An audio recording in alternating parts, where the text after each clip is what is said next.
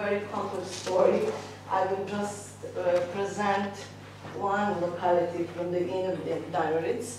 And actually, this locality, which we call Velika Djerić section, is in Central Serbia. It's, if you go from the Belgrade tower to south, approximately 120 kilometers. And what we found it there, we found it in the ophiolitic melange basalt block with approximately 23-meter thick sedimentary covers. So you can see mainly consist of radiolarites and clay stones. Okay, how it looks on the field, directly on the top of the basalts, predominantly we have siliceous clay stones, and if we go up section follow, more and more start radiolarite succession, and first part, that lower part of the radiolarite bed, beds are approximately 3 to 5 centimeter thickness, and follow up section more, it's still radiolarite beds, and we have approximately thickness between 1 and 3 centimeters, but in the uppermost part of the section we saw more placed on intercalations. Okay, of course we sampled radiolarians, and what to say, like usually it's inner Djerić, we have preservation which depend in different parts of section, but it's poor to moderate. And the first positive samples, actually we have 3 positive samples. The first positive samples, VP3, we sampled approximately 4.5 meter above basalts.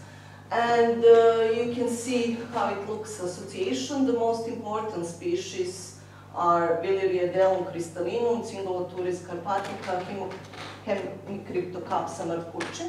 And what is also very important for this lower part of the section, that this lower part characterized by quartz field hydrothermal veins which are missing in the upper part. Okay, if you go more higher in the section, approximately 1 meter higher up, we have next positive sample. This is sample VP5. Also, a lot of species is not so good preserved, but the most important species is Gongylothorax famosus. You can see that we have also Eleutheridiellum, probably Pictum, also Transum, Maxwelli, and Brevicostatum. The upper part of the section is bioturbated, very deformed, and we saw increasing in clay content. And approximately about the last sample VP5, we sampled this sample VP6. It's approximately 40 centimeter above. It means this is the highest part of the section. And here also you can see that we have together Previlleriadelum robustum and Villeriadelum crystallinum. It's very typical that in all 3 samples we have a lot of specimens of crystallinum. Okay, if you look all 3 samples together, we can say that in total the age of the radiolarites is Calovian to early Oxfordian, and also we can say that this indicates a very rapid deposition of this radiolarite succession.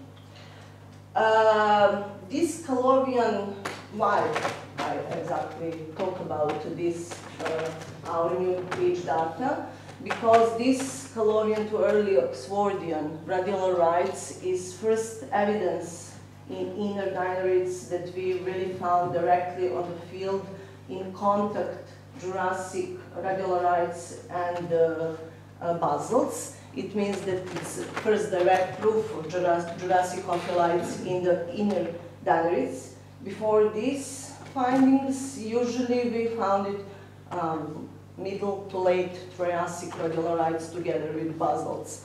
Okay, only in a few localities were radiolarites found in stratigraphic contact with basalts, and mainly we have data from the Greece, from the southern Greece, it's Djerić ophiolite unit. From the also we have from Greece from Vurinos ophiolite, sedimentary cover at the top of that.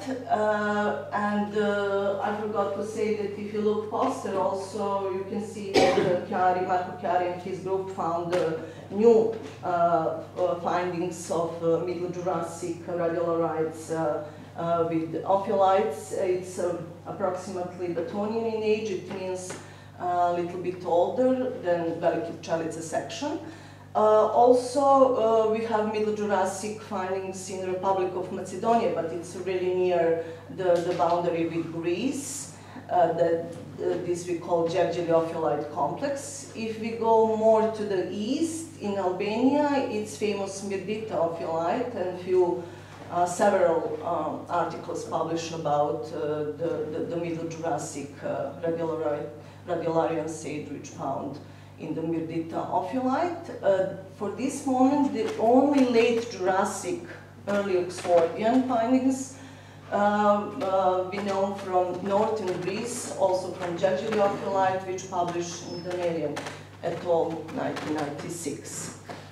Okay, why I want to present our New Age data? Because I should repeat maybe a sentence which you heard several times, but really we still haven't consensus about the overall geodynamic evolution in the dinaridic realms for the Mesozoic, and still we have numerous issues regarding number and location of ocean basing, timing and closure of these oceans, like also geodynamic setting in which ophiolites were formed, as well as the time and direction of the ophiolite replacement, and it's really still several opinions. And usually this in the dinarids for us eastward transported neotethys ophiolites, usually scientists attribute to the East Vardar ophiolites, or the other name for that East Vardar ophiolites are Central Vardar subzone, which have completely different geodynamic history and paleogeographic position. It also depends which geodynamic reconstruction you will follow. If you follow Stefan Schmidt et al.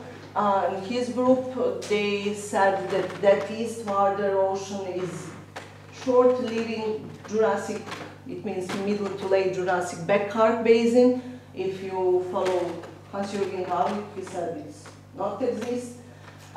In this area, okay, somewhere on the southern in Greece and Turkey, maybe it's still something according findings of bentonite exists, but in this area, probably at the end of Jurassic, everything, we have more ocean ridge. Okay, and what is also interesting that a lot of these Central East Vardar ophiolites are overlined by coarse-grained flesh-sheet sequences.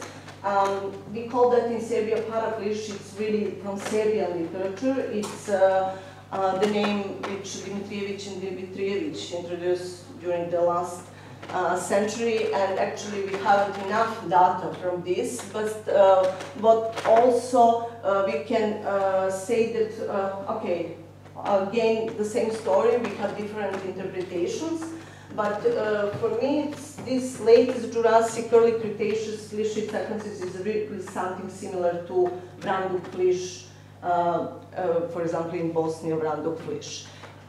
Okay, and what I want to say at the end, if you look our geological map of this area, Kragujevac area, you can see that this ophiolitic melange, which in blue line, is sealed by this early Cretaceous paraflesh, which led, and this is marked by red line, and all this data can maybe led to following geodynamic reconstruction. Middle to late Jurassic ophiolite abduction on the wider Adria plate was followed by Teutonian Berriasian mountain uplift and probably after that unroofing.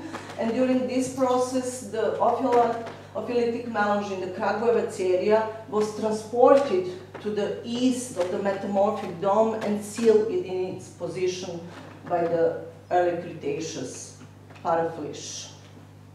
Okay, that's it.